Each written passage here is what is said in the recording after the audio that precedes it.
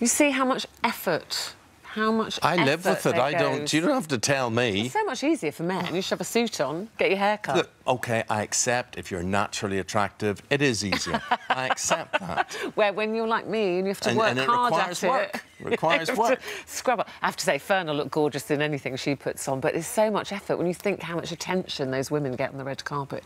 Everything's got to be right. The hair, the nails, the skin. A lot of them are paid to wear the dresses that they wear. You know, people say, oh, he's wearing a lovely frock. They're paid hundreds of thousands a lot of money to wear. Yeah. And you don't have two designers.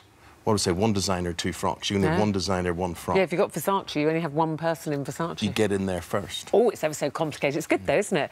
Now, if those A-list secrets weren't enough for you, then you can find out what George Clooney likes to eat at the Oscars. We've got an exclusive clip. Seriously? We put a light. Apparently, I don't know what it is. I've only just heard that we've got that. What do you think George would like? I know exactly what George eats. What? Because remember the time I went into the restaurant and they thought it was him, and they served me up his...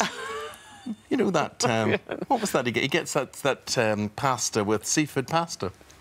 Oh, yes. Yes, you think I'm making that up? Yeah, that was absolutely true. No, I thought you were making up that they thought you were him. I thought you were making that bit up. But he does go to... He has been into a restaurant in our local area, an Italian restaurant. Yes. He just shipped up one day. Pasta vongole or something, wasn't it? That's where George sat, and this is what he had to eat. Yeah, there you go. Seafood pasta. I was gutted, wasn't there?